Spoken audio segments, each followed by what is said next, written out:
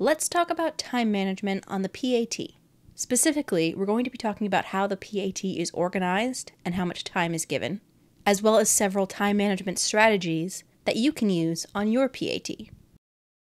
This is a document that you can find on our website, eruditionprep.com, if you click on DAT PAT info.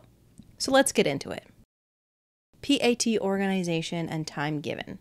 So the Perceptual Ability Test is the second section on your dental admissions test, directly following the Survey of Natural Sciences. It has 90 questions, and there are 15 questions for each of the 6 problem types. The problem types are listed in order here on this table. They go keyhole, top front end, angle ranking, hole punching, cube counting, and pattern folding.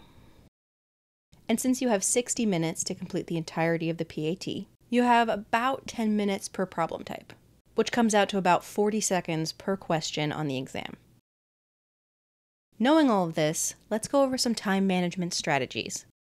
We recommend considering a few different time management strategies and then figuring out what works best for you. What you choose to do will depend on whether you tend to have plenty of time on the PAT, or whether you tend to run out of time and get stuck on a particular type of question. So our first strategy is simple, and we just call it going through the PAT in order.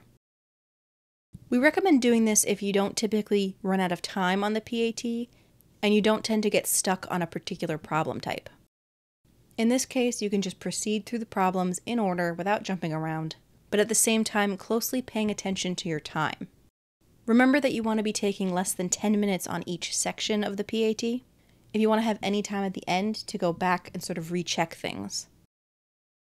So this is good if you're pretty even across the different problem types. Just to make sure that you're on top of your time, you can just check your time points at the end of each section.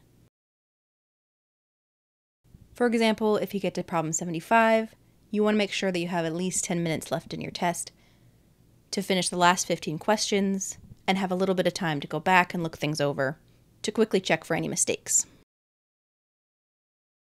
Strategy 2 is for people who have a little more trouble with time management on the PAT, and in this case you're going to have to do a little tweaking to find a custom plan that works best for you.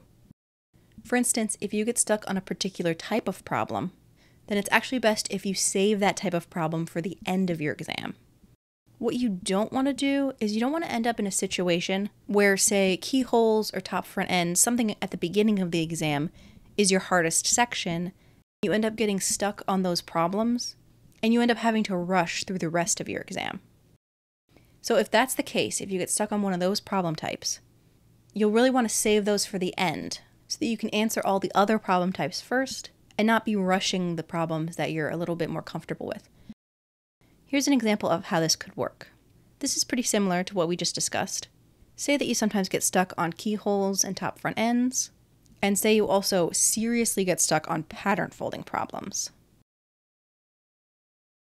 But you can complete the angle ranking problems and cube counting problems really quickly.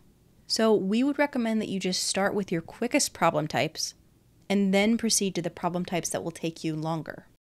So in this case, I know that I can do angle ranking problems really quick.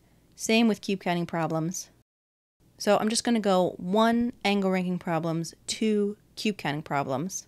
Or if we wanted to make it a little simpler and sort of go in the normal order, we could go angle ranking, hole punching, cube counting, if my hole punching is also pretty fast. But in any case, you just want to do your quicker problem types first. And then at the end, you can go back to the problem types that take you longer. Keyholes, top front end, and then either hole punching or just pattern folding. So do your quickest first, and then go back through your other problem types. Look at our website for more information on types of PAT problems, as well as other articles with tips on how to study for your exam.